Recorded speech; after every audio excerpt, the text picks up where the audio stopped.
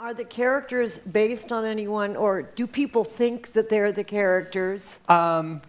Lynette with the kids is my mom when she was younger, and then Bree with her pearls and her attitude is my mom when she was older.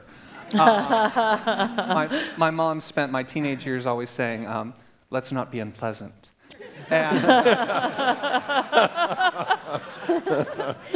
one very funny story, whenever the cast does run-throughs of scenes and stuff, I give little notes and stuff. And a note that I've given to Marsha on occasion is, dryer, just throw it away, dryer.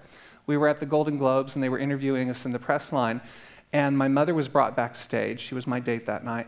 And I had this horrific moment where I saw Mary Hart take my mother for an interview, and I thought, oh, this is trouble. And so my mom was interviewed with the five ladies, and Mary Hart, all bouncy, has the microphone, and she goes, so were you just so surprised when your son thanked you on the awards? And she went like that, and my mother went, no, it was expected.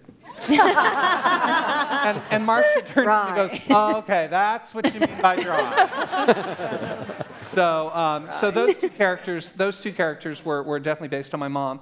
And then, the reason Gabrielle came about because when I was at home and I came up with my little title, Desperate Housewives, I thought, well, I want to have at least one attractive woman in the cast. Because, no one would believe 5 gorgeous housewives. And so I thought I'll create this ex-model and stuff. So that's how that character came about. And then Susan was really just kind of a compendium of so many fabulous single women I know with kids desperate to land a man.